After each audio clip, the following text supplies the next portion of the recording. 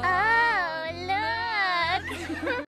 Watch this right here. There's the spaghetti hug. You hug and like that. Then there's the alien birthday hug. Hug. Then there's the octopus on a unicycle hug. Blib, blib, blib. Hug. Whoa. Then you combine them all like this. First you pull both legs behind your head, tuck your toes in your ears like this, and then stretch your arms backwards behind your stomach into a triple curlicue. Waffle? I'm okay. Just give me a minute. Whoa! I wouldn't try this at home.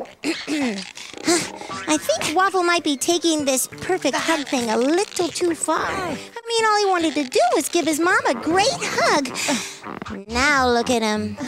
Mustard-free leg stuck in here.